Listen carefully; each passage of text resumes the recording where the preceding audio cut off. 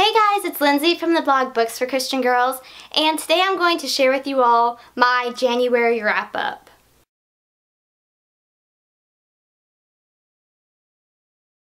I plan to do these monthly wrap-up videos a little differently than most booktubers. I plan to share with y'all, instead of what I read that month, I'm going to share with y'all what I reviewed that month. Here are the books I reviewed in January. One book I reviewed this month, like every last Friday of the month, I review a Mandy book. And this one was book number 22. I don't have a physical copy to show y'all, so here's the pretty cover. I love the Mandy covers. This was Mandy and the Angel's Secret by Lois Gladys Leopard. I think that's how you say the author's last name. I've always said it. Oh my word. I hope I do the majority of these authors' name right, but there's some crazy last names, and I can say that because I have a Z last name. I reviewed Mandy and the Angel's Secret, and it was so cute. Not my favorite Mandy book, but it is still a classic, so I gave it 3 stars for my personal rating. Another preteen teen book I read is with a name like Love by Tess Hilmore. I believe is how you say it, maybe? I'm not sure. This was really different. It's set in like the 50s and her last name is Love, and it's really different. It had some parts, so it's not exactly for like the squeamish, and for that I had to give it 3.5 personal rating. But it was really different, and I love the cover. I think it's really cute. But then when you remove it, I just think it's really pretty and simple. Like, I'm one for leaving the dust jackets on unless I'm reading the book. But I think it just looks really cute and pretty. The next book I read and reviewed in January was In Search of Livy Starling by Karen Rossio Ingerslev. I'm sorry. I hope I got it semi-close. I'm sorry if I didn't though. I'm sorry. Hope I was semi-close. This book, it was really cute. It was different. It wasn't what I was expecting, but it broke what I was expecting, so I think that's always a good thing. And it was set in the UK, so it was really fun and different in that way. And we don't see too many UK set books unless they're Regencies. So to have a contemporary kind of teen book, it was different and fun, and I enjoyed it. I gave it 3 stars. Another book I read and reviewed come this new year was Mighty God Girls by Mandy Fender. The author actually contacted me to see if I would do an Amazon, not an Amazon review, but one of those like referral. I just totally went blank on what they're called, but you know, the things that's like somebody said this about this. It's like, so I felt really fancy, y'all, I'm not gonna lie. But this is a preteen devotional. It was so cute. I know I'm obviously older than preteen, but I still really loved it. I gave it 4-star personal rating. But what's really neat is inside, and it's devotionals from A to Z, but then there's places for notes, and I love that. I don't know about y'all, but I'm a big note taker. Like, I do a Bible journaling for a reason, but then like there's little doodles and things you can draw, and they're so cute. I really thought this was so fun and interactive and very like hands-on. I also reviewed a new teen devotional, and that was Bloom, Me and God by Samantha Haney. And I gave it 3 stars personal rating. I really liked that one as well. It was super cute. The cover is so fun and bright and cheerful and colorful. It was another really well done one. And I would think maybe that one would be for a bit older girls than the Mighty God's Girls. That one maybe, they could overlap though. I don't know, are y'all like me where you stick with the same devotional?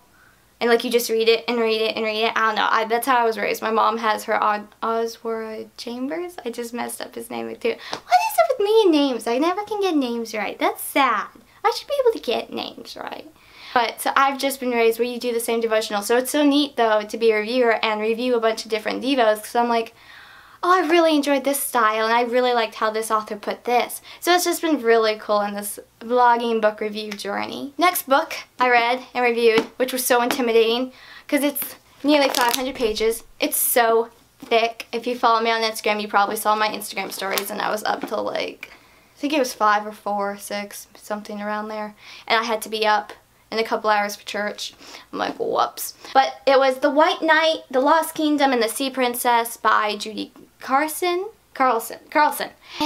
This was different. I personally gave it 3 stars. Fantasy is not my favorite genre, but it has a really good plot, and it's very much the good versus evil, and it's got very Narnia kind of feels, and I'm not necessarily a Narnia fan.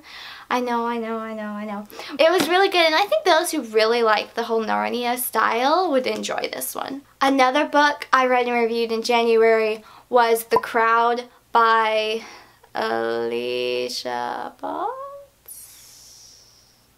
I'm awful with names. I feel bad. Craving a good YA, and I am so weak for the whole public school, boarding school type plots, which is hilarious because I was homeschooled. And it was just really different and really unique, and it broke quite a few of the typical stereotype kind of things that you would see, and like the cliques and the mean girls and the snotty girls, you know, those kind of storylines. And that's honestly the only way I can stand those storylines, is if it's in like a school thing, which is weird. But I really like boarding school books. I really enjoyed this one. I'm so excited about a sequel. This was really good. I was really impressed. Another book I read was an inspiring nonfiction, Through the Eyes of Hope by Lacey Buchanan? Buchanan? Is that how you say it? I think that's how you say it. But this was such an inspirational read. I gave it 4 personal rating stars. And I have followed this family for, I don't know, maybe 2-3 years, and to actually get to read this and learn their journey and their story, it's just been incredible, and it was, of course, very hopeful and very inspiring. I also reviewed the first 5-star, and okay, that never happens. Like, I can't think of a time, maybe it happened a few years ago, but where the first month I read a 5-star book. I am so picky on 5-star books, y'all, but Katie and Waiting by Erin Mangum. I so enjoyed this book. It was so good. I loved it. It came at the perfect time. I needed to read it. Don't you love books like that? I love books like that. When that happens, it's like, thank you, Lord. That was such a you thing. This was so good. I so enjoyed it. I can't really do anything except fangirl over it. I hauled this one in my haul video a couple weeks ago. I got for Christmas, and I got to read it, and now I am eagerly like, okay, when do I have time to read book 2, because I need to read it. And then book 3 is coming out here, and I cannot wait to pre-order that in paperback, because I'm a paperback girl. I love paperbacks. And honestly, all I can say, it's Erin Mangum. She's like one of my very favorite authors like ever, so of course I'm gonna love it. I really loved this one. First 5-star of the year. I think that's exciting. I haven't read any 1-stars yet. Like, you know it's gonna happen. But to have a 5-star before 1-star, that's cool, y'all. That rarely happens in my life. I also reviewed Love Inspired Suspense, and this one is The Agent's Secret Past by Debbie. Okay, Google Translate and we don't see eye to eye. So they say it's Giusti, and I wouldn't pronounce it that way, but they're saying it's Italian, and it looks Italian. So maybe it is. So, whatever. I did enjoy this one. It was good. It's an Amish suspense, and I love the whole law enforcement scene. I did a course in criminal justice because of all the suspense law enforcement books I read. So that's a genre I really enjoy. Like, normally that is what I want to read. Like, I have so many suspense books I need to read. It's not funny. But I read this one, and I enjoyed this one. It got a bit gory and bloody for my taste. I'm not really into that. And so I had to give it 2.5-star personal rating. The writing was pretty good. I enjoyed it. I do like seeing a bunch of different authors, though, with the Love Inspired Suspense line. A historical mystery I read was A Lesson in Love and Murder by Rachel McMillan. I gave this one a personal rating of 3 stars. I enjoyed this one. The writing style is very different. It can be fun, and like there's like little footnotes while you're reading them. So I think that's fun. I know that's not like a favorite to some people. On the first book it took me back a bit, but I've gotten more used to it. But I do have a hard time following along because it is such a different writing style. And that's definitely not the author's fault. That's my own brain. But I do enjoy the series. It's different. It's kind of like a Sherlock Holmes set in Toronto. But I enjoyed it. It was different. So yeah. And then it wouldn't be a video by me if I didn't mention Janice Hannah Thompson. I'm just saying. So I read Love Finds You in Daisy, Oklahoma by Janice Hannah. Y'all, it's so cute. 4.5 stars. Love this book. So cute. It's a keeper. I loved it. It had its witty moments and the children antics. You gotta love little boys. And it was just so cute. The author actually has republished this as Daisy Bell, and it's under Janice Thompson, so if you're interested in it, definitely check it out. I loved it. It was so cute. And I love books set in the early 1900s. Like, that is my time period. That is the time period I would probably go back to if I had to time travel. I think I'd go back to that time period, and I'm not just saying that because of the clothes. But I really enjoy reading books in this time period, and I've enjoyed every book I've read by Janice Thompson, so. And then the last book would be The Innkeeper of Ivy Hill by Julie Klassen. Her books are kind of a give or take for me. Sometimes they've got too much content I'm not a fan of, or otherwise they'll be pretty good.